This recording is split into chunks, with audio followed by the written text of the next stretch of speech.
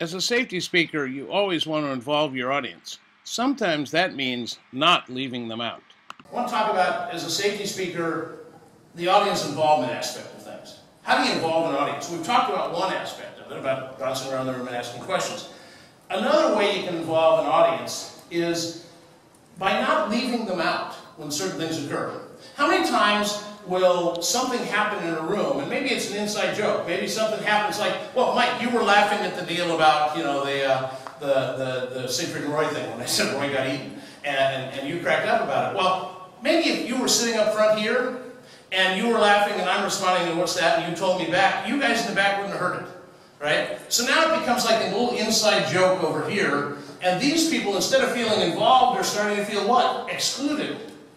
So you think in terms of audience involvement, you can go the other way and actually exclude people. That's not good, right? So a couple things I do. If during the course of the day, in fact, a couple times, some of you mentioned something, I repeated it out loud. Why? So the people in the back could hear it.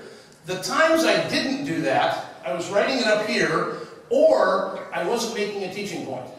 So if somebody said something in a comment that I'm going to teach about, I repeated the comment or the question, because I know that you're more likely to get the answer if you know what the question is, right? How many times you're listening on the radio, right? You're in your car or whatever, and you're listening to the radio, and all of a sudden they're at the end of a story, and you hear something, and you go, oh, cool, what was that?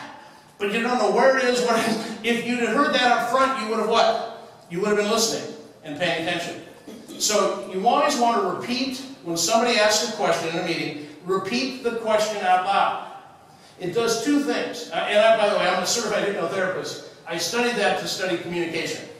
And as a safety speaker, I wanted to know how to communicate more effectively.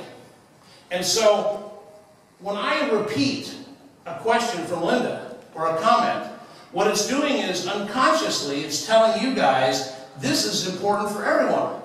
This involves everybody, right? And so you're more likely to be taking that in. Likewise, it doesn't do that exclusion type of thing, all right? Don't miss out. Be sure to hit the red button on the lower right and subscribe. That way, every time we release a video, you'll be aware of it.